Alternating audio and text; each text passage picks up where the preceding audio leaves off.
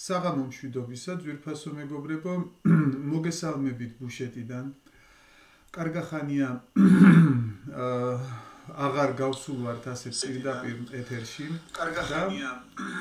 აი ხმას ჩაუწევს ახაც თამრიკო და აი როგორც იქნა შევიკრიბეთ, აქ არის გვერდზე თამრიკო. 10 ადამიანი უკვე გვიყურებს, ნახე 10 თვალი უკვე გამოჩნდა. შეგვიძლია რომ დავიწყოთ ეთერი. დავიწყოთ, უკვე დაწყებულია თამრიკო, ესე რომ შეგიძლია. ხო. მოგესალმებო ჩემო-კარგებო, ჩვენ ვიმყოფებით კახეთში, ულამაზეს კახეთში, სადაც შემოდგომაა. ყველგან დარბიან ყურძნიცავსე მანქანები, ჩვენს კარმიდამოში, მზიანეთში არის მზიანი ამინდი.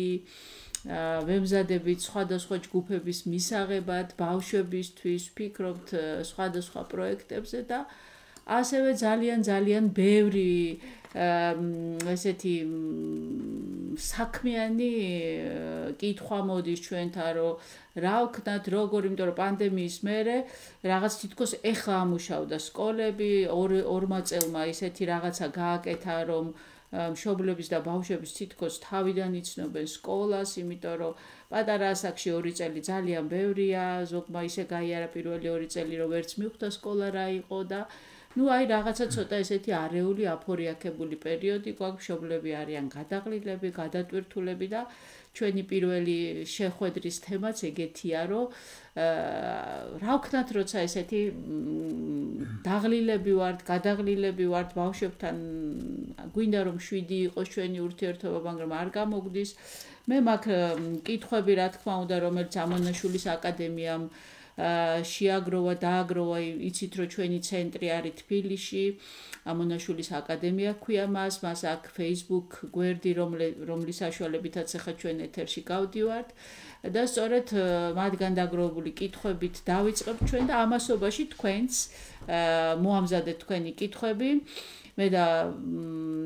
მე გავუმზადებ პაატას ამ კითხვებს და პაატა გიპასუხებთ სიამოვნებით. მოდი პაატა დავიწყოთ პირველი შეკითხვით, რომელიც მაქვს მე უკვე და შემდეგ უკვე ახალი გამოგზავნილი კითხვები დაგვემატება. პირველი ესეთი კითხვა ვარ 26 წლის. პირველი შვილი 3 წლისა, მეორე კი 8 თვის.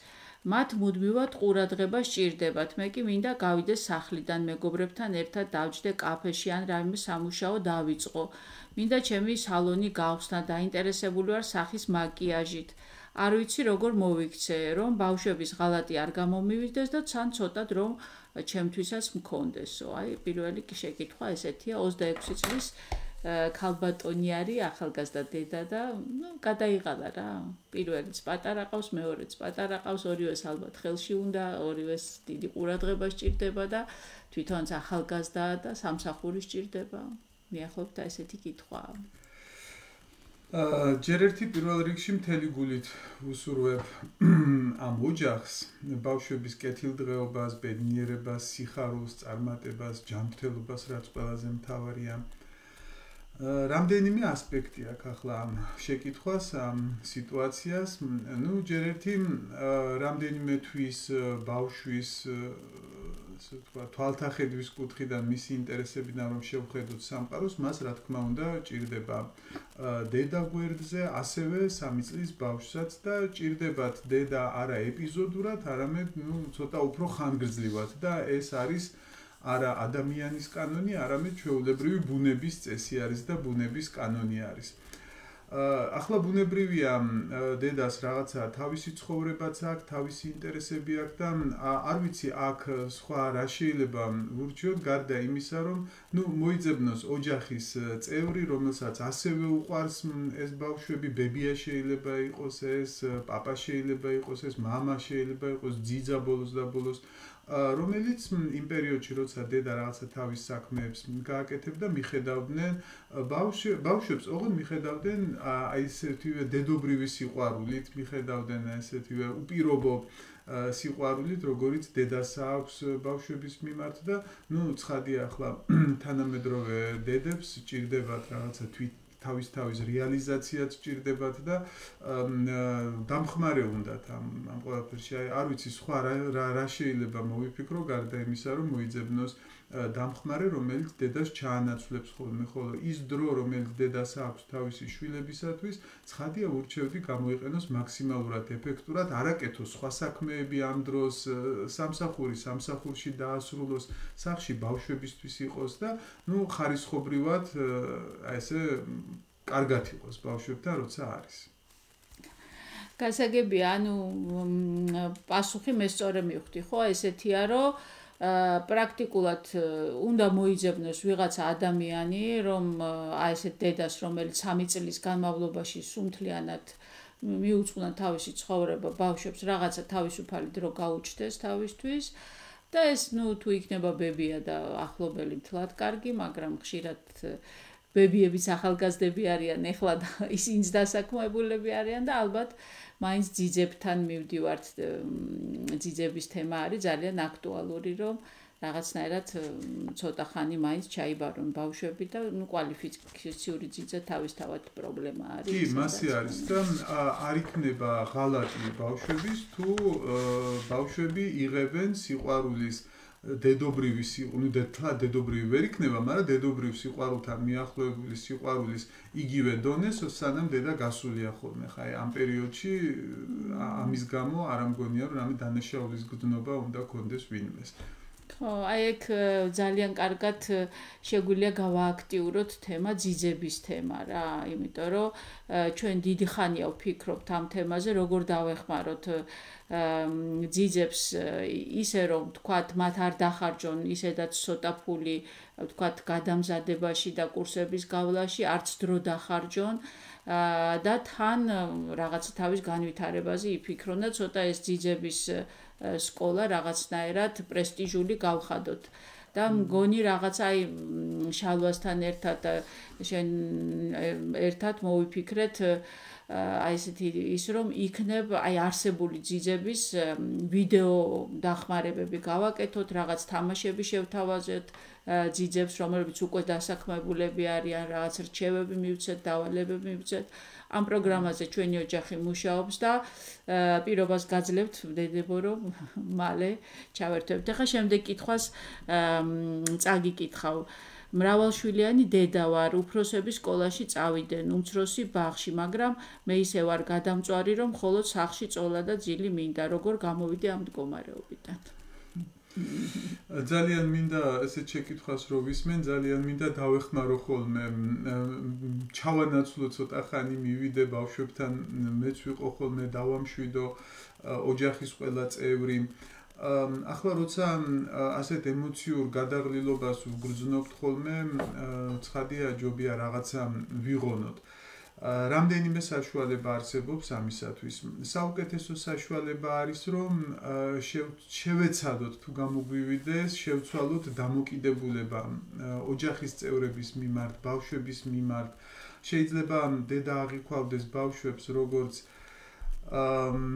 მოვლის ობიექტებს, რომლებიც უნდა გააკონტროლო, რომლებსაც რაღაცა უნდა ასწავლო, რომლებსაც რაღაცა უნდა გაუკეთო, დროზე უნდა შეჭამონ, დროზე უნდა დაიძინონ. აი თუ ამ კონტროლის მდგომარეობაში იქნება დედა, ან ხა მე რო წარმოვიდგინო ჩემი თავი, რომ ამ კონტროლის მდგომარეობაში ვარ და ბავშვებს ვაკონტროლებ სულ.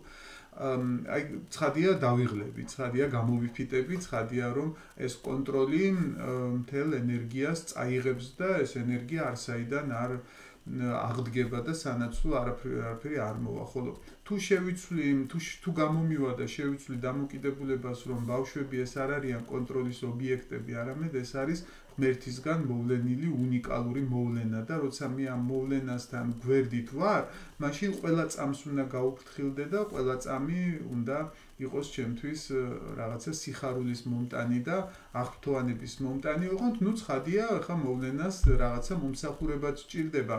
ხან კომფორტული იქნება, ხან კომფორტული ვერ იქნება, მაგრამ ყოველ შემთხვევაში მოვლენაა და ახლა ღვთის მოვლენის წინაშე, უფრო დამშვიდებულიც ვიქნები და ენერგიაც ნაკლები წამივა და უფრო მეტი ენერგიაც აღდგება ჩემში.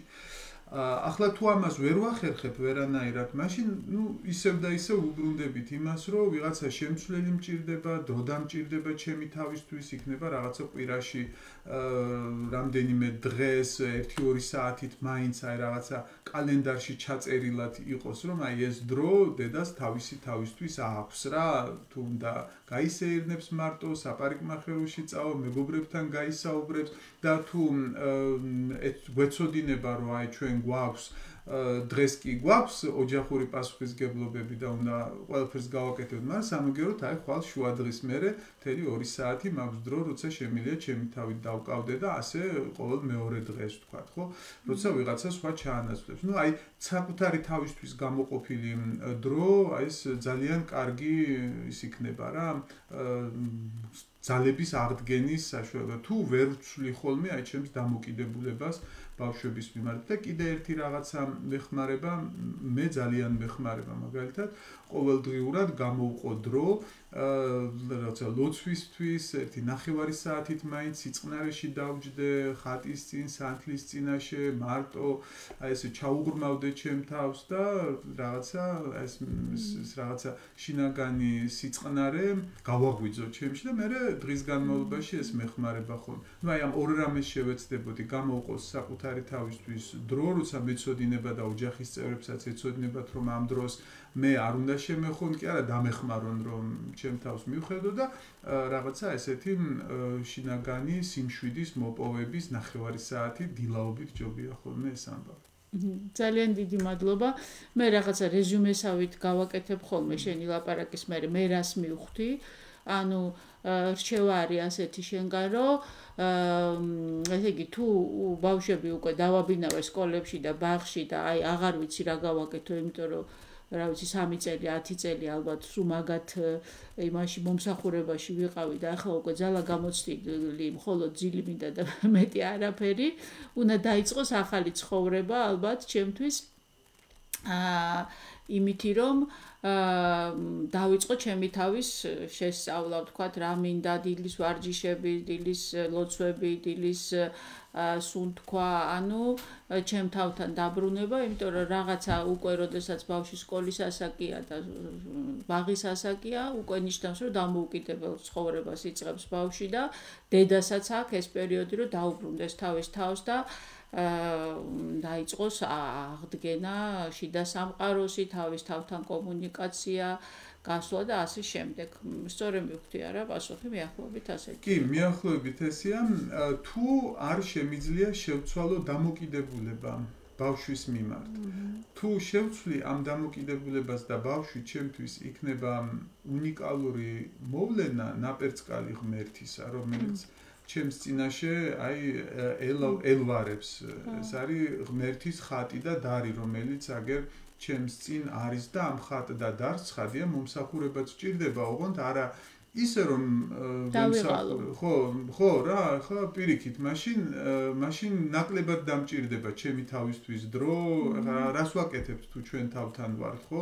რაღაცა გვინდა გადავერთოთ რაღაცაზე იმ საქმიდან, რომელიც არც ისე საინტერესოა ჩვენთვის, მაგრამ თუ ბავშვი გახდება მოვლენა ჩვენ წინაშე, რომელიც იმთავითვე საინტერესოა, რომელიც იმთავითვე უნიკალურია, რომელიც აღმაფრთოვანებელია, მაშინ რაღაც მინდა გადავერთო, ხო, უკვე საინტერესოა. ხო, ეს უკვე გადაღლილი დედის კითხვა იყო, ამიტომ ახლა ვეღარ გამოასწორებს ამ გადაღლილობას, უკვე გადაღლილია და ეს რჩევები ალბათ ეს არის, რომ თავის თავზე დაიწყოს სრულ აღდგენა და ხა მას დედებს ვინც განმავლობაში იღლება და პროცესშია, რა თქმა უნდა, შენი რჩევები დასჭირდება, რომ ჰუმანურ პედაგოგიკას ცოტა გაეცნოს ბავშვის ბუნებას და მისი ენერგია, პირიქით ენერგიათ მიიღოს, კი არ გასცეს, არამედ მიიღოს ენერგიათ და ეს ბედნიერება გაეცნოს და ხა ასეთ პირდაპირ ეთერში ალბათ მთელი ჰუმანური პედაგოგიკის ხერხებს ვერ გავანტობთ, მშობლებს კი არა ვერ მოვასწრებთ, რომ ეს უთხრათ და აი სემინარებზეც შევეცდებით, რომ ეს ჰუმანური პედაგოგიკის ხერხები და რაღაცები მაქსიმალურად მშობლებს გაუზიაროთ ხოლმე. აი ვერა ფრუიძე წერს, რომ გამარჯობა, ძალიან უჭირს ჩემს ბავშვს სკოლაში ქცევის წესებს დაემორჩილოს. არ ვიცი როგორ მოვიქცე, ვერაფრით ვაჩერებ კლასში. ალბათ ვიკითხავდი რომ რა ასაკის არის ბავშვი. დაწყებით კლასებში ცოტა სხვა არის, მაღალ კლასებში ცოტა სხვა არის. ახლა დედა ვერ აჩერებს თუ მასწავლებელი ვერ აჩერებს. აი ეთყობა დედა, ხო, დედა წერს ვერაფრუიძე. ხო. იცით რა, ძალიან ძნელია რამე ვურჩიოთ დედას, როცა ბავშვის კლასში არათუ გაჩერების, არამედ მისი დაინტერესების, მისი მოზიდვის ფუნქცია მასწავლებელს უფრო აქვს რა. ეხლა დედამ არ უნდა გააჩეროს ბავშვი კლასში, მასწავლებელს უნდა ჰქონდეს ისეთი მიზიდულობის ძალა, რომ მასთან უნდოდეს მოხვედრა ყველა ბავშვს. მასწავლებლებისთვის კი, რა თქმა უნდა, შეიძლება რაღაცა საუბარი იმის შესახებ, თუ რა შეიძლება გააკეთონ, რომ ბავშვები იყვნენ მათთან მიზიდულები. პირველი ძლიერი, უძლიერესი მიზიდულობის ძალა მასწავლებლისთვის ეს არის შეაყვაროს ბავშვებს თავი. მასწავლებლებს ცხადია უყვართ ბავშვები. ოღონდ ეს ნახევარი საქმე არის. მეორე ნახევარი არის, რომ ბავშვებს შეუყვარდეთ მასწავლებელი და მასწავლებელზე შეყვარებული ბავშვი უკვე უფრო გაჩერდება მასწავლებელთან. ამის შემდეგ მეორე თემასაც ასე ვთქვათ წამოვწევდი წინ, რომ ძალიან დიდი მნიშვნელობა აქვს აღზრდას კლასში, რასაც ხანდახან ზოგიერთი მასწავლებელი არც ისე აქცევს ყურადღებას და ითვლება, რომ სკოლაში აღზრდა კი არ უნდა იყოს, არამედ სწავლა უნდა იყოს და ცოდნის გადაცემის პროცესი უნდა იყოს სკოლაში, ხოლო აღზრდა, რაღაცნაირად მოხდება და ეს არ არის მთავარი და არ ვაქცევთ ყურადღებას. ჰუმანური პედაგოგიკის გადმოსახედიდან აღზრდა უფრო მნიშვნელოვანი არის, ადამიანად ჩამოყალიბება უფრო მნიშვნელოვანი არის, ვიდრე მცოდნე ადამიანის გამოშვება, რომელიც ატესტატს მიიღებს და ჩააბარებს გამოცდებს და რაღაცა ცოდნა ექნება, რაღაცას დაიხსოვებს სკოლიდან და რაღაცა უნარჩვევებსაც თან წაიღებს. აი ცუდი ადამიანური თვისებები პლუს ცოდნა ამა თუ იმ მეცნიერებაში საშიშიც კი არის. ჯობია შეიძლება არც გქონდეს ცუდ ადამიანს ესა თუ ის ცოდნა. ახლა აღზრდა სულ სხვა პროცესი არის და ცოდნის გადაცემისგან ძალიან განსხვავდება. აღზრდა რო შედგეს, ბავშვმა უნდა დაინახოს აღმზრდელობითი ნიმუშები და ამ ნიმუშების წყარო კარგი იქნება, რომ მასწავლებელიც იყოს. ახლა მკაცრი მასწავლებელი სიმკაცრის ნიმუშს იძლევა. მასწავლებელი, რომელიც აძალებს ბავშვს რაღაცას, რაც ბავშვს არ უნდა, უკვე დაძალების ნიმუშს აძლევს. და გამოდის, რომ თითქოს მასწავლებლებს კარგი სურვილები აქვთ, კარგი მიზანი აქვთ აღმზრდელობითი, მაგრამ ამ დროს აძლევენ აღმზრდელობით სურათხატებს, რომლებიც თქვათ სასურველი არ არის. ნებისმიერ შემთხვევაში ბავშვს თუ სწორედ გავიგე შეკითხვა, ბავშვის კლასში წესების მიღება, რომ ბავშვმა მიიღოს ის კი არა, რომ დაემორჩილოს წესებს. ეს დამორჩილება ავტორიტარული მიდგომაა, როგორმე დავიმორჩილოთ ბავშვი, რომ ვაიძულოთ გაყვეს წესებს. არამედ ის, რომ ბავშვმა მიიღოს სკოლის წესები, მიიღოს კლასის წესრიგი და ასე შემდეგ, ეს მიმღებლობა რომ გაუჩნდეს, მაშინ აღზრდა უნდა შედგეს, მაშინ ჰუმანური პედაგოგიკა და ეს ზოგიერთისთვის უფრო რთული არის, თუმცა ზოგიერთ მასწავლებელს ძალიან კარგად გამოსთვის. თუ სწორედ გავიგე ეგ შეკითხვა. მე მგონი ძალიან კაი პასუხი იყო. ეხა მონიკა სიჭინავა წერს, მე-5 კლასშია ჩემი შვილი, კი სწავლობს, გაკვეთილებს, მაგრამ ცდილობს ღამემდე გაწელოს მეცადინეობა და დღეს სულ უნდა თამაში. როგორ გავაგებინო, რომ ადრე ისწავლოს, ბიჭი ახლა და გისმენთ ორივეო. ესე იგი, ჯერ მინდა ძალიან დიდი მოკითხვა და საუკეთესო სურვილები გაუგზავნო ქალბატონ მონიკას ვაჟიშვილს, რომელიც დარწმუნებულია ერთ-ერთი საუკეთესო ყმაწვილი არის, რომელიც კი საქართველოში დღეს ცხოვრობს და მინდა უსურვო ყველანაირი წარმატება. ხა ჩემი თავი გავიხსენე მე-5 კლასში და მეც ფეხს ვითრევდი, მეც ბოლო მომენტამდე მიმყავდა, საშინაო დავალებები არა და რაც გინდათ იმას გავაკეთებ და საშინაო დავალებები ბოლოს. ეს იყო შედეგი იმისი, რომ მასწავლებლები მაძლევდნენ საშინაო დავალებას, მაგრამ რაღაცნაირად ინტერესი არ ჰქონდათ. არ მოაყოლებდნენ ხოლმე რა ინტერესს აი ამ საშინაო. თუ კი რომელიმე მასწავლებელს გამოდიოდა, რომ კიდევ мотивациაც მომყვებოდა ხოლმე საშინაო დავალებაზე, მაშინ ცხადია პირველ რიგში იმ წიგნს ვკითხულობდი, პირველ რიგში იმას ვაკეთებდი და არ ვითრევდი ფეხს. ახლა რა შეიძლება ურჩიო მონიკას და თავის ვაჟიშვილს, ბრწყინვალე ვაჟიშვილს იმ სიტუაციაში, როცა იგრძნობა, რომ ბიჭს არც ისე დიდი мотивация აქვს საშინაო დავალებების გაკეთებისთვის. იცი რა არის ახლა მომავალში ცოდნა გამოგადგება თქო, ეხლა ეს შეიძლება ისეთი იყოს, სასაცილოც კი იყოს მოსასმენად, მომავალში რა იქნება არ ვიცით, რა ცოდნა გამოდგება ესეც არ ვიცით, მაგრამ ერთი რჩევა კი შეიძლება გავაკეთო. მოდი თუ არ გვინდა საშინაო დავალების გაკეთება, დედას მიუძღვნათ ხოლმე რა, აი დედის თხოვნით გავაკეთოთ, იმიტომ რომ დედას ასე თუ ისე სიკეთე უნდა ჩვენთვის და თუ რაღაცას უგთხოვს, მოდი ავიღოთ და გავუკეთოთ რა, დედის თხოვნა შევასრულოთ. ახლა დედაჩემი უკვე 10 წელი არის, წასული არის და სიმართლე რო ვთქვა, აი დარჩენილი მაქვს რაღაცა მისი თხოვნები რო არ შევასრულე. აი მთხოვდა რაღაცას და გადავდე, კიდე მთხოვა რაღაცა და მერე გაგიკეთებ მეთქი და დარჩენილი მაქვს და ცოტა სინანულის გრძნობა მაქვს, რომ რატომ არ შევასრულე რა ის, რასაც დედამ თხოვდა. მოდი, ავიღოთ და შევუსრულოთ, შევეცადოთ ყოველ შემთხვევაში რა. ახლა მეხუთე კლასელი ბიჭი, პატარა ბავშვი არანაირად აღარ არის, უკვე ჩამოყალიბებული კაცი არის და თუ კაცურად შეხედავს ოჯახურ სიტუაციას, ახლა ოჯახში ის წევრის ქალის თხოვნა ჯობია რომ შესრულდეს ხოლმე და თუ კი გთხოვს, ხო, ავიღოთ და გავახაროთ რა. ის კი არა საშინაო დავალება გავაკეთოთ. მოდი გავახაროთ დედა. შეიძლება აი ეს გამოდგეს აი ამ ქალბატონი მონიკას უკვე ბრძენი ბავშვის. ხო, ესეც არის და კიდე მეორეც არის ის, რომ საერთოდ აი მე კიდე რომ ახსენდება ჩემი თავი სკოლაში, ხო თამაშობ აი და ეს გაკვეთილები რომ 13-ად გაქვს, მაინც თუ გირღნისთვის რა. და ერთხელ ესეთი რაღაცა გადავწყვიტე ჩემთვის, რომ მოდი ჯერ ვიმეცადინებ და მერე ვითამაშებ და აღმოვაჩინე რომ მერე თამაში არის ძალიან მაგარი ლაღი თამაში, იმიტომ რომ საერთოდ არ გელოდება მეცადინეობა, ხარ ბედნიერი და არაფერი ტვინს არ გიღრნის რა.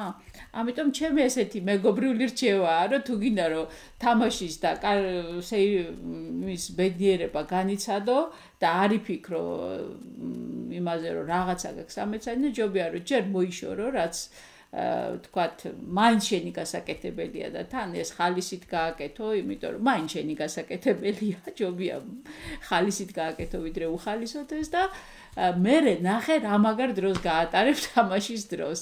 რა ვიცი, აი ჩემი ბავშვობიდან აი ესეთი რჩევა მინდა რომ ისე ეგ მდგომარეობა მეც გამახსენდა, როცა აი ნამეცადინებზე რომ თამაშობ, ორმაგად სასიამოვნო თამაშია, ვიდრე ის რომ აი ახლა უნდა მორჩე და მერე გადაერთო, ესე რომ ეგეც ძალიან მაგარი კაი რჩევა იყო, მოდი ვითამაშოთ ნამეცადინებზე.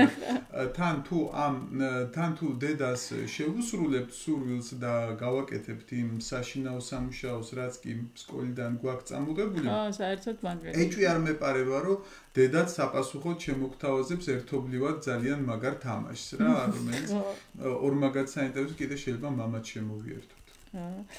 მოგესალმებით, მყავს 2.5 წლის ბავშვი, რომელიც ყოველთვის როცა ბრაზდება ან რაიმე არ მოსწონს, ცემს უფროსებს. რა იქნება თქვენი რჩევა? არო ირინა წერს ასეთ რაღაცას, რომ ბავშვი რო ბრაზდება 2.5 წლის, ანუ 3-საც არ არის, უფროსებს ურტყავს. როცა ასეთი რაღაცა ხდება 2.5 წლის ასაკში, რომელიც ძალიან სკოლამდელი ასაკიც კი არ არის ჯერ, ბაღის ასაკიც კი არ არის ჯერ, ცხადია ძალიან დავფიქრდებოდი თუ სად ნახა ბავშვმა ეს ხვისი ცემის სცენები ან ეპიზოდები ან ხატები, ან სად დაინახა ეს, ან აგრესიის ეს სურათ ხატები. შევხედავდი მულტფილმებს ხომ არ უყურებს, რა მულტფილმს უყურებს, იქ ხო არ არის პერსონაჟს ხო არ ურტყავს, იმიტომ რომ ხანდახან მულტფილმში სასაცილო აღცად კი არის ხოლმე რომ პერსონაჟი ურტყავს, მაგრამ ნუ ახლა როცა 2 წლის ბავშვი ამას ხედავს, ეს ქცევის მოდელად გადაიქცევა ხოლმე, კი არა და უფრო ღრმა რაღაცაც ხდება, ვიდრე ქცევის მოდელია, პიროვნების თვისებად ხდება ხოლმე და 2,5 წლის ასაკში პიროვნების ჩამოყალიბება ძალიან ესეთ ჩქარი ტემპით მიმდინარეობს. ანუ შევხედავდი მულტფილმებიდან ხომ არ არის სადღაცა ოჯახში ხო არ ხედავს ამას რომ ვიღაცას უხეშად ელაპარაკება მშობლებისგან ხო არ არის ბებიასგან ან მშობლები თავის მშობლებს რაღაც უხეშეს ხო არ იჩენენ მათ მიმართ ხო არ გამოხატავენ. მოკლედ ყველანაირად შევეცდებოდი რომ დავადგინო ის პირველ წყარო ამ მოდელისა სურათხატებისა რომელიც საიდან იღებს ხომ ამ ყველაფერს რა თუ ამას ვერ დავადგენ არა და არსებობს რა ეხა თავისით არაფერი არ გაჩნდებოდა რა თუ ამას ვერ დავადგენ ალბათ გამიჭირდება მე რამე ვქნა თუ კი მოვახერხებ დავადგენ პირველივე ნაბიჯი იქნება ის რომ მოვაცილოთ ბავშვს ეს სურათხატი თუ მე თვითონ ვარ ამისი ჩემ თავს გამოვასწორებ მულტფილმია გამოვთავი მულტფილმს თუ სხვა უფროსები აკეთებენ ოჯახის წევრებს შევეხვეწები რომ ერთმანეთის მიმართ აგრესია არ გქონდეს და როგორც კი ეს პირველ წყარო მოიხსნება მაშინ ალბათ აგრესიის მიზეზებიც შემცირდება ეს ერთი მეორე ასევე აგრესიის მიზეზი შეიძლება იყოს რომ ვერ გრძნობს ბავშვი თავს ესე ვთქვათ სიყვარულის ობიექტს ან ვერ გრძნობს რომ ის მაგ უყვართ რა მაგ მომენტში კი გვიყვარს ჩვენ მაგრამ შეიძლება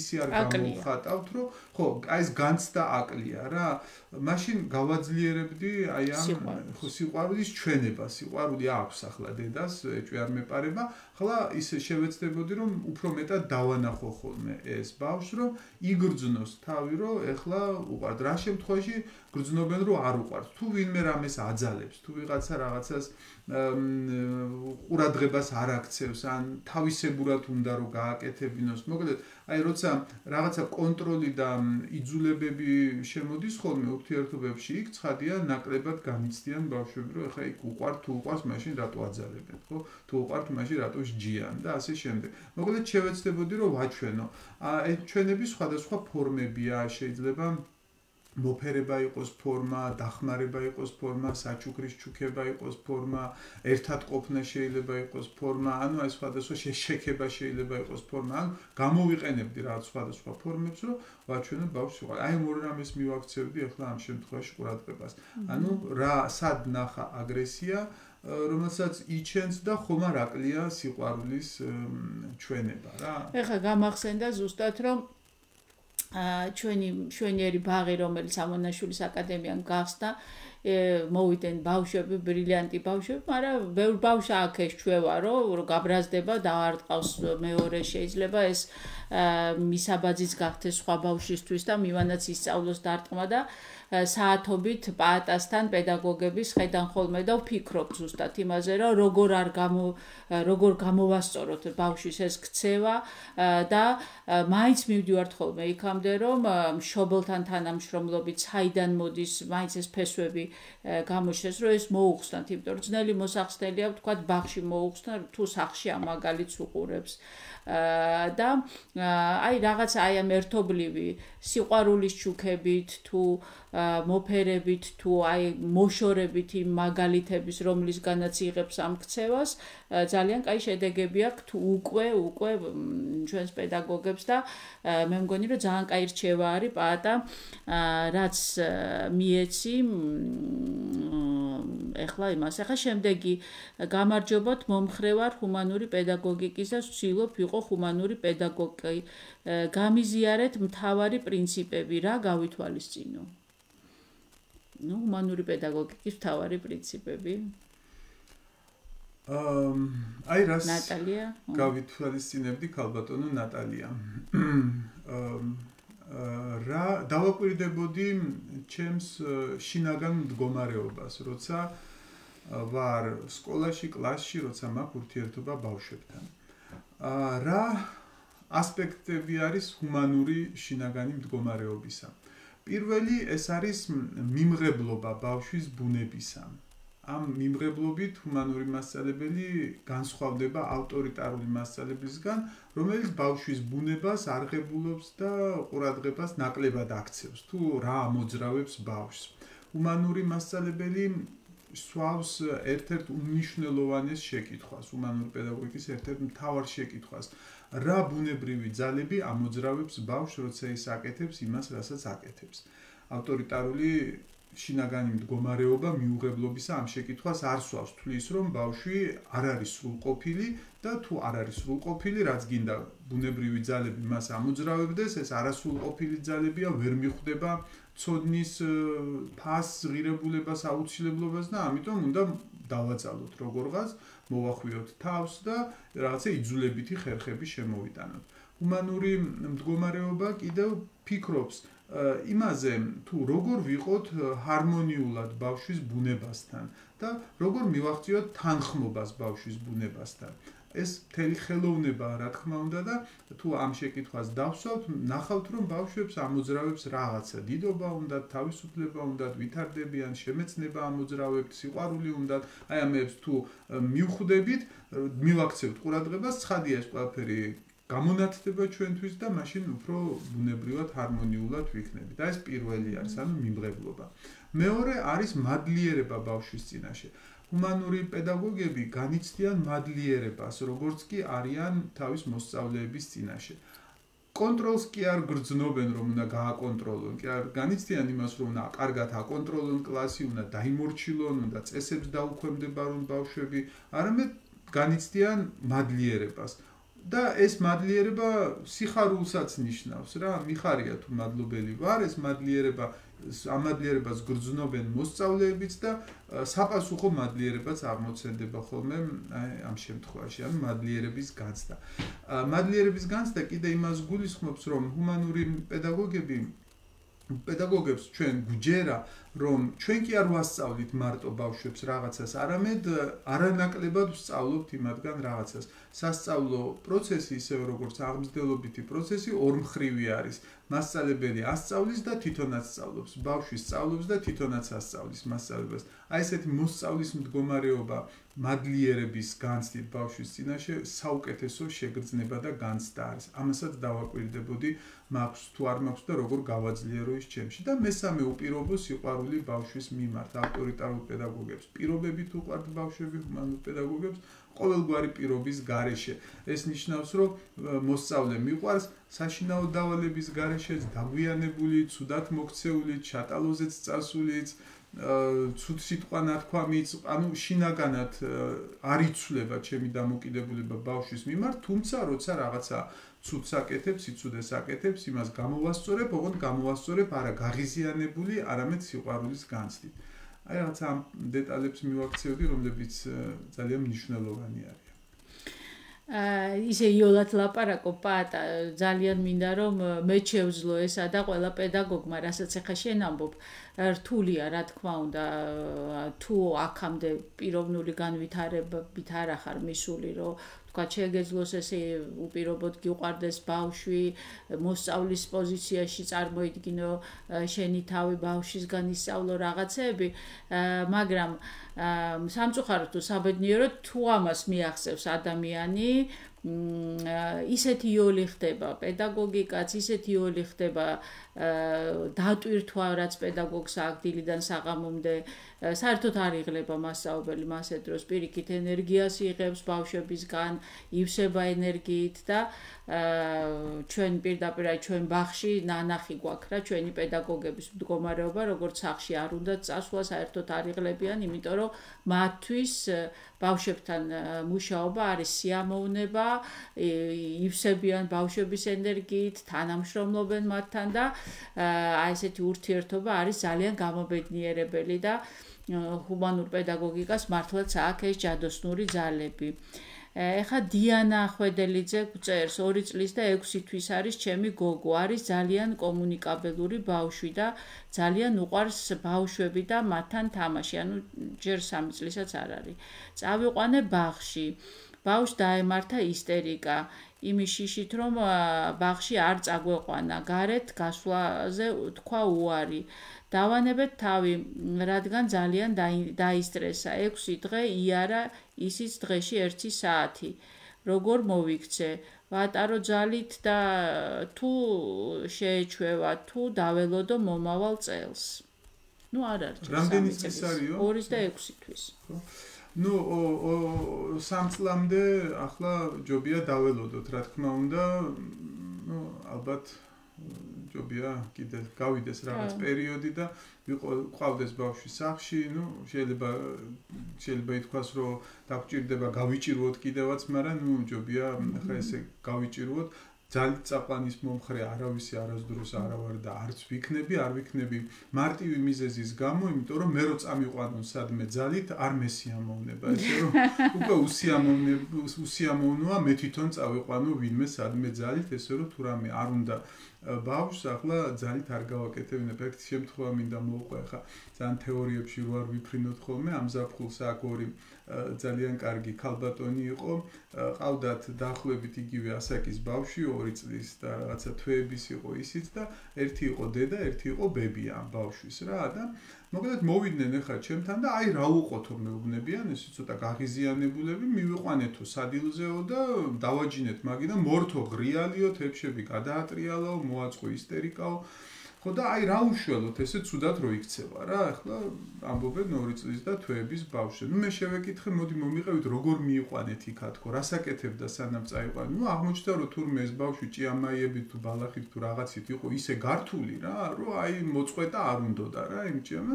ამათმა კიდე თვითონ შიოდათ თან სადილის დრო იყვნენ და მოტყუებით მიიყვანეს იქ რაღაცას იქ შეპირდნენ ბალახს თუ ჭიამაიებს თუ რაღაცას და უცებ ამ ბავშვმა კიდევ გაახილა თვალები და იმის მაგივრად რო ყოფილიყო სადაც უნდოდა, აღმოჩნდა იქ სუპის წინაშე, რომელიც საერთოდ არ უნდოდა და ახლა ეს რომ მოყვნენ ეს ეპიზოდი, ხო, მე შევეკითხე რა, ახლა წარმოიდგინეთ თქვენ რა, ახლა ქალები ხართ მეთქი, ახალგაზრდები დებივით გამოიყურებით მეთქი და ახლა წარმოიდგინეთ რომ თქვენ მოტყუებით მიგიყვანეს იქ, სადაც არ გინდოდათ რომ ყოფილიყავით და ახლა უცებ გაიხედეთ და თურმე აქ არ გინდა და უცებ ეს ბებია იძახის რომ ამაზე უარეს ისტერიკას მოვაწყობდიო, რაც ამან მოაწყო რა ბავშვმა ხო.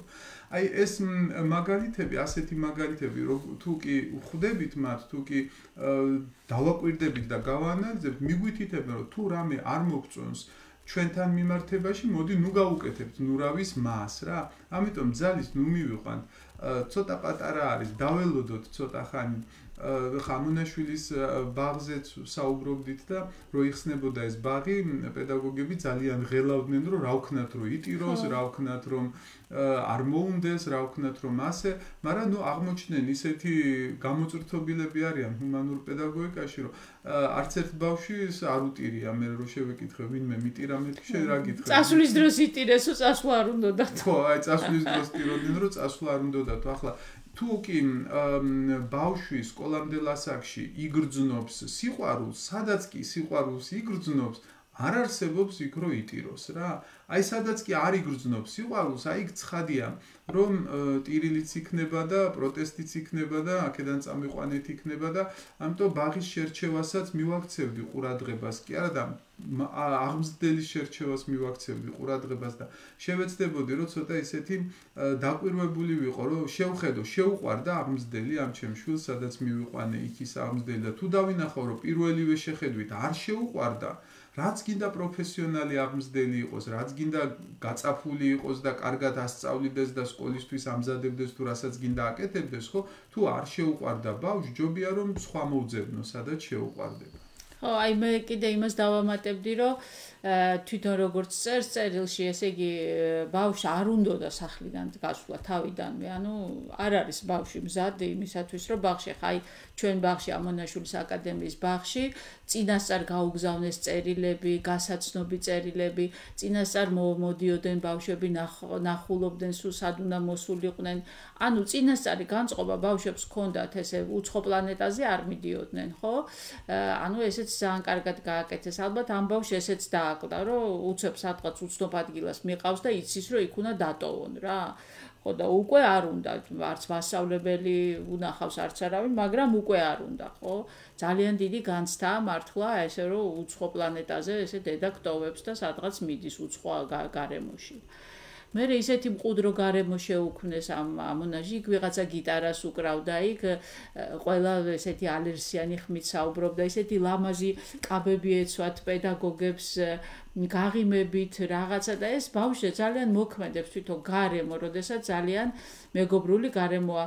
მე დედებს ყველას ეხვეწებოდა რომ დარჩით რამდენიმე დღე, თქვენც გვიყურეთ როგორ მუშაობთ. ანუ ბავშვები თვითონ ეუნებოდნენ დედას რომ წადი და დაუტოვეთ. ნუ აი ეს პრინციპში მიდგომასაც გააჩნია რა და ისე კითხვა იმაში მდგომარეობს რომ რამდენად უნდა დააძალონ. ალბათ არ უნდა დააძალონ არავითარ შემთხვევაში როგორც პაატამ თქვა, იმიტომ რომ აი მარტივი არის რა პასუხი ნებისმიერ მსგავს შეკითხვაზე. უნდა დავაძალო თუ არა, უნდა დავსაჯო თუ არა, უნდა გავკიცხო თუ არა, უნდა გავაკრიტიკო თუ არა, უნდა ვუყვირო თუ არა, ნახე, არა. უნდა დავსვა შეკითხვა შევატრიალო. და მე რო ძალით წამიყვანონ მომეწონება თუ არა, მე რო გამკიცხონ მომეწონება თუ არა, მე რო კუთხეში დამაყენონ მომეწონება თუ არა, მე რო გამაკრიტიკონ და შენიშვნები მომცენ და შეცდომებზე მიმითითონ კაცრად მომეწონება თუ არა, აი თუ რამე აქედან არ მომეწონება, მოდი და ნუ გავაკეთებ, ნურც ბავშვის მიმართ, ნურც ცოლის მიმართ, ნურც ქმრის მიმართ, ნურც დედის მიმართ, ნურც მამის მიმართ, ვაფშე ნურც ნურავის მიმართ. აი ეს არის მარტივი კრიტერიუმი. ეკოლომსაძე გვწერს, გამარჯობა 11 წლის არის ჩემი გოგო, აქტიური, უყვარს სიახლეები, ინტერესიანი, რაც სწავლა დაიწყო იძახის, ვერ ვისწავლე, ვერ გავაკეთებ, არ შემიძლია, ვცდილობ დავეხმარო, მაინც ემოციურად განიცდის ყველაფერს სწავლასთან, ნერვიულობს, მასწავლებელმა შენიშნა, რომ მისცეს განიცდის. ეს რომელი კლასია? 11 წლის გოგოა. 11 წლის არის და განიცდის 6, 7, 8, 9, 10, 6 კლასში. მე-6 კლასშია და განიცდის რომ არ გამოუვა რაღაცა. ხო, სწორად გავიგია რა. ხო, ნუ ემოციურად ნერვიულობს რომ არ გამოუვა, ვერ ისწავლის, ვერ უპასუხებს. თამაშას რო ქონდა. ხო, ნუ ისევ და ისევ მივდივართ მასწავლებლის დამოკიდებულებას. ახლა ისევ ჩემ თავს წარმოვიდგენ ხოლმე რა, ნებისმიერი ბავშვის მდგომარეობაში, ახაც შევეცადე წარმოვიდგინო სამთამრიკოს კითხვას უსმენდი, აი 11 წლის ბავშვი ვარ, აგერ მოხვდი ახლა მასწავლებელთან და რა შემთხვევაში შემეშინდება რომ ვთქვა, შემეშინდება იმ შემთხვევაში თუ მგონია რომ რამეს რო ვიტყვი, გამაკრიტიკებენ, მგონია რამეს რო ვიტყვი, შეცდომებზე მიმითითებენ, თუ კი პირიქით მგონია რომ კარგზე მიმითითებენ და არ მიმითითებენ იმაზე რაც არ გამომივიდა და მიმითითებენ იმაზე თუ რამე კი გამომივა, ხო, მაშინ ნაკლებად შემეშინდება. ალბათ მასწავლებელთან უფრო არის სასაუბრო ეს. ახლა რა ვქნათ, როცა უკვე ასეთ მდგომარეობაშია ბავშვი და რაღაცა, ნუ აი შევეცდებოდი ყველანაირად რომ ავუმაღლო რწმენა. ყოველ შემთხვევაში სახში მაინც შექებაში მეყოლებოდა უფრო მეტად ვიდრე კრიტიკაში. სახში მაინც ვანახებდი რომ ჩემ თვალში სრულყოფილია, გამოზდის ყველაფერი ჩემთვის ასე არის. აი ამას აქ მაინც შევეცდებოდი სახში და მასწავლებელსაც გავესაუბრებოდი. ხანდახან ახლა ძალიან ბევრი მასწავლებელი ძალიან გულისხმიერია. კი, შეიძლება რაღაც ავტორიტარული გამოვლინებები აქვთ, მაგრამ ნუ ეჭვიანობა კეთილები არიან, გულისხმიერები არიან და ახლა თუ დედა თხოვს რომ ძალიან გთხოვთ, იქნება შეაქოთ ეს ჩემი შვილი რა, ჩუმად რომ გთხოვოთ მასწავლებელი, მოვა დღეს რა, ეცოდინება, არ ეცოდინება, მოდი შეაქეთ რა, უბრალოდ კარგი სიტყვები უთხარით რა. ახლა გამოიჩენს მასწავლებელი გულისხმიერებას და შეაქებენ, ასე მინახია როგორ მშობლებს უთხოვიათ მასწავლებლისთვის, მოდი შეაქე, უბრალოდ შეაქე რა, რაღაც რამ დღეში ერთხელ მაინც რამე საქებარი სიტყვა უთხარი და მაშინ იცვლება ხოლმე ბავშვების დამოკიდებულება, შიშიც ქრება ხოლმე, სითამამე ემატებათ ხოლმე, სილაღე ემატებათ ხოლმე და აი ესეც გამოსავალი შეიძლება იყოს. ხო, ძალიან დიდი მადლობა. მეც ესე მგონია, რომ ხშირ შემთხვევაში ზოგჯერ სახში შეიძლება გადაჭარბებითაც აქებდნენ ბავშვს და უცებ როცა კლასში ვიღაცა ეტყვის რომ შენ სულაც არ ახარ ეგეთი კარგი როგორც სახში გეუბნებიან ბავშვს ეწყება ეს კომპლექსი რომ ვაიმე მე არა ვარ იქ არ მოვწონვარ ჩემ მეგობრებს შეიძლება მასწავლებელიც აქებდეს მაგრამ მეგობრებისგან წამოვიდეს ეს კომპლექსი უბრალოდ ამას სჭირდება რაღაცა თვით შეფასების ამაღლება, რომელსაც ძალიან კარგად აკეთებს ამონაშვილის აკადემია და მე გირჩევდით, რომ კვირაში ორჯერ აქვთ ერთხელ ახლა ზუსტად არ ვიცი ამონაშვილის აკადემიას აქვს ესეთი კურსი თვით შეფასების ამაღლებისთვის და იქნებ იქ აი მეგობრებთან ერთად იქ ბავშვებს ასწავლიან ერთმანეთის აზრის გაფილტრვას, რომ თქვა შეიძლება ვიღაცამ გითხრას და შენ ესე არ უნდა მიიღო და ასე შემდეგ და აი ზუსტად გარდატეხის ასაკი ეწყება ახლა 11 წლის არის ეს ბავშვი და ძალიან კარგი იქნება თუ აი ამ კურსებზე ჩაეწერება ამონაშვილის აკადემიაში და დაძლევს ამ თავის კომპლექსებს თვით შეფასებასთან დაკავშირებულს. ეხლა ნინო ჯორბენაძე წერს გამარჯობა თქვენ ისაუბრეთ დედიკოებზე რომელსაც გასვლა და თავისი საქმის წამოწყება უნდა მე საპირისპიროდ მაინტერესებს მე 2 შვილის დედა ვარ 2 და 7 თვის და 11 თვის მაქვს საკმაოდ კარგი სამსახური მაგრამ თითქმის მთელი დღე გასული ვარ ძალიან დიდი ძალისხმევა მჭირდება რომ ბავშვებს არც ერთი მნიშვნელოვანი დეტალი არ გამოვტოვო და ყველაფერს ყურადღება მივაქციო უფროსი ახლა ბაღში წავიდა და მუდმივად მე ვერ გამომყავს ბაღიდან მუდმივად მაქვს განცდა რომ რამეს ხომ არ ვაკლებ იქნებ ცოტა ამაზე გაგვიზიაროთ თქვენი აზრი რამდენად საკმარისია საღამოს ბავშვთან დროის გატარება ან ასეთმა დედებმა როგორ მოვიხსნათ დაღლა იმ კუთხით რომ გაწეწილები ვართ სამსახურსა და ბავშვებს შორის პატარა ბავშვები ყავს თან ნახე ერთი არის 11 თვის და მეორე 3 წლისაც არ არის პატარა ბავშვები ყავს ახლა ცხადია ჩემთვის ყოველ შემთხვევაში მაგრამ ყველა დედისთვისაც ცხადია რომ ასეთ პატარა ასაკში ბავშვებს დედა ჭირდებათ მეტნაკლებად სრულფასოვნად მაინც ეს არ ნიშნავს რომ ჩვენ სამსახურში რო ვარ დანაშაულის გრძნობით უნდა დავდიოდეთ თუ კი რაღაცნაირად დედობას ჩაანაცვლებს ვინმე ოჯახის წევრი ან ძიძა იქნება ასეთი გულისხმიერი და სიყვარულს რო გასცემს ასეთი ბავშვებისთვის მაშინ ძალიან კარგი ბავშვებისთვის ახლა რაც შეეხება ჩვენს მდგომარეობას როცა აგერ სამსახურში ვიწეწებით იმიტომ რომ ისიც სამსახურია ხო არ მივატოვებთ და აგერ ბავშვებთანაც გვინდა ურთიერთობა მოდი იცი ესეთი აზრი გამიჩნდა მინდა განვიხილავდი ამ ქალბატონთან ამ აზრს იქნება გამოგვივიდეს ასეთი რამე რომ სამსახურის საქმეები დავტოვოთ ხოლმე სამსახურში რაღაცნაირად რა აი რომ გამოვხურავთ კარებს ოფისისას ხო აი იქ დარჩეს ყველანაირი სამსახურის საქმე თავისი მიმოწერით ტელეფონით ელექტრონული პოსტით პასუხებით და გქონდეს გამოყოფილი რამდენიმე საათი რამდენიც შეგვიძლია რომ გამოყოთ ბავშვებისთვის ოღონდ ბავშვებისთვის აი სრულფასოვნად ბავშვებისთვის თავისი მობილურის გამორთვიანად რა ისე რომ აი სულ მიუძღვნათ ჩვენი თავი იმ საათებში რაც კი გაგვაჩნია იმ დროში როდესაც ცხოვრება გვაძლევს აი ბავშვებისთვის გამოყოთ მათთვის თამაში მათთვის მათთან ერთად თამაში მათთან ერთად გართობა მათთან ერთად სიყვარული ისე რომ ის წუთები რაც კი გვაქვს ბავშვებისთვის დასათმობი იყოს აი ძალიან მაღალხარისხიანი წუთები და არ იყოს ისე რომ ვითომ ბავშვთან ვზივარ მაგრამ თან ახლა სამსახურის სამსახურიდან დაღლილი მოდის ხო დაღლილია მაგრამ თუ კი კიდევ დამოკიდებულებასაც შევცვლით ცოტა ბავშვების მიმართ რომ ეს დამატებითი ტვირთი კი არ არის ახლა სამსახურში არამედ პირიქით იქიდან ენერგია მოდის ხო არამედ პირიქით იქიდან ენერგია მოდის იმიტომ რომ ღმერთის ხატი და დარია რა და ახლა სამსახურიდან მივდივარ არა იმისთვის რომ მეორე სამსახურში მოვხვდე ან დავიძინო არამედ რომ ენერგიით შევივსო ხო რა აი ღმერთის გამოვლინებებთან მივდივარ რომელიც აგერ სახში მყავს. დამდგომ მოდი ერთი ბოლო შეკითხვაც გქონდეს ახლა და დანარჩენი შეკითხვები კიდევ დავაგროვოთ და შევპირდეთ ჩვენს ხალხს რომ ხვალზე კიდევ ჩავერთვებით და გავაგრძელებთ. კი ბატონო, უბრალოდ ჩემ აზრს ვიტყვი ამასთან დაკავშირებით, რომ რაღაცნაირად იქნებ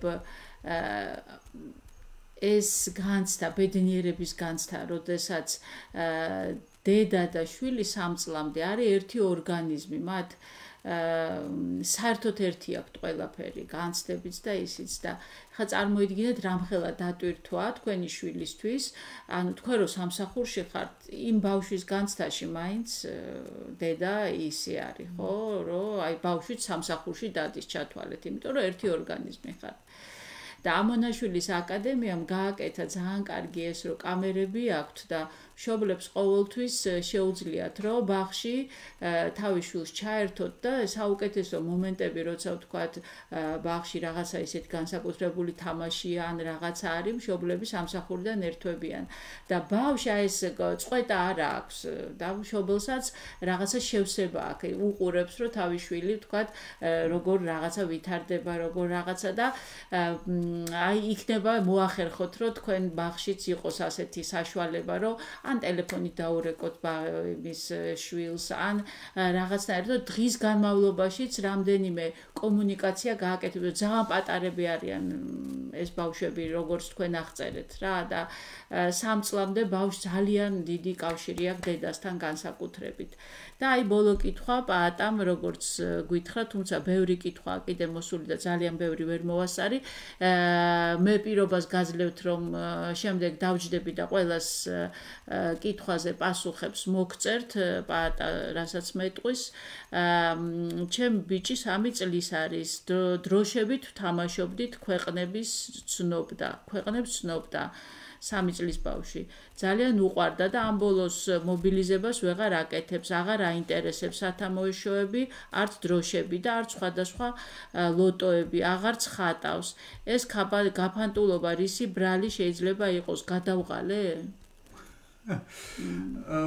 არ ვიცი რითი მარიამ გურგენი თუკი ქალბატონ მარიამ ახლა თუკი ბავშვი თამაშობს ამ თამაში რა თქმა უნდა ვითარდება კიდევაც ამ თამაში რეალიზდება ამ თამაში დიდობასაც განიცდის თავისუფლებას მაშინ გადაღლა არ მოხდება არანაირად პირიქით სულ მოუნდება ამ თამაშის შიგნით ყოფნა თუკი ისე ვიყავით განწყობილი რომ აი რაღაცას ვასწავლიდით დროშებს ვანახებდით რომ დაეზეპირებია ქვეყნები და გაკვეთილებს უტარებდით 3 წლისა თუ რამ 3 წლისა ხო? 3 წლის ასაკში ნუ ახლა გაკვეთილი ჯობია არ ჩაუტაროთ ხოლმე.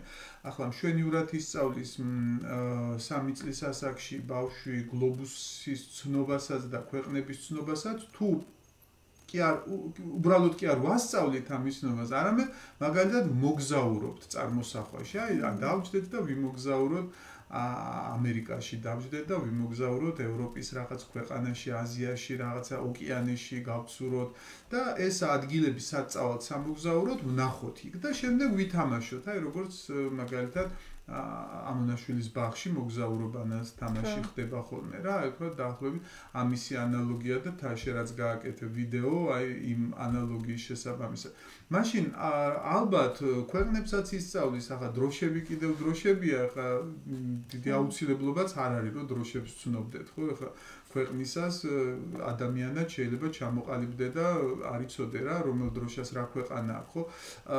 მაგრამ აი ეს მოგზაურობის განცდით ბევრი ქვეყანა და მთელი გეოგრაფია შეიძლება იყოს ათვისებული.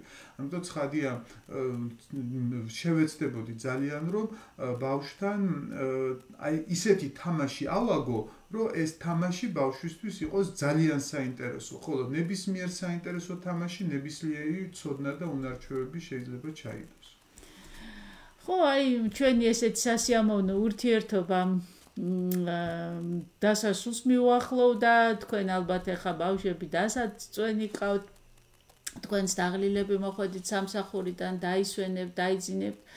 ჩვენ ვიფიქრებთ თქვენზე დილიდან ხვალ დილიდან თქვენს კითხვებს შევეცდებით რომ გავცეთ პასუხი როგორც შეგვიძლია და ყველაფერი იქნება ძალიან კარგად, იმიტომ რომ მოდის არაჩვეულებრივი თაობა, თუმცა სხვანაირი თაობა იქნება ეს, რადგან სხვანაირი დრო მოვიდა უკვე, მოდის კი არა, უკვე მოვიდა სხვანაირი დრო და აი ეს მომავლის ბავშვებისგან ჩვენ ძალიან ბევრს სწავლობთ, ჩვენი ოჯახი, იმიტომ რომ აქ მომავლის ქალაქი გვაქვს მზიანეთი, სადაც ბავშვები უკვე სამსახურში დადიან, თავისი ქვეყანას აშენებენ, თავისი პარლამენტი აქვს, თავისი ყველაფერი აქვს და მერწმუნეთ ძალიან საინტერესო თაობა მოდის, რომელსაც უზღვავი შესაძლებლობები აქვთ. უბრალოდ ჩვენ რაღაცნაირად წარსულიდან უნდა ამოვიდეთ და მომავლის ადამიანები გავხდეთ ჩვენც, ისევე როგორც ჩვენი შალიკო 91 წლის ასაკში ჰოუბორდზე ცრიალებს, კომპიუტერშიც მუშაობს და ყველას გისურვებთ 100 წელი ასეთ ჯანმრთელ და საღ სიცოცხლეს. გემშვიდობებით, დროებით ჩვენ შევეცდებით ხშირად ჩაგერთოთ ესეთ საღამოებით, ყურადღებით თვალი ადევნეთ ამონაშვილის აკადემიის Facebook გვერდს და ჩვენ დავაანონსებთ ხოლმე ჩვენ შემოსვლას ლაივში. მეც მადლობელი ვარ ყველა ჩვენი მაყურებლისა, გემშვიდობებით და მინდა გითხრათ რომ მე და თამრიკო ძალიან შევეცადეთ რომ ლამაზად ჩანდეს, ფერებიც კი დავაყენეთ კადრებზე, კამერებზე, ხმაც გვინდოდა რომ ძალიან კარგი ყოფილიყო, მოგწერეთ რა თუ გამოგვივიდა და თუ კიდე რაღაც არ გამოგვივიდა, ისიც მოგწერეთ, რაც შეეხება შეკითხვებს, თამრიკო შეკრიბავს და ამ დღეებში კიდევ ერთხელ ჩავერთვებით და შევეცდებით ყველა შეკითხვა განვიხილოთ. ბედნიერ საღამოს გისურვებთ.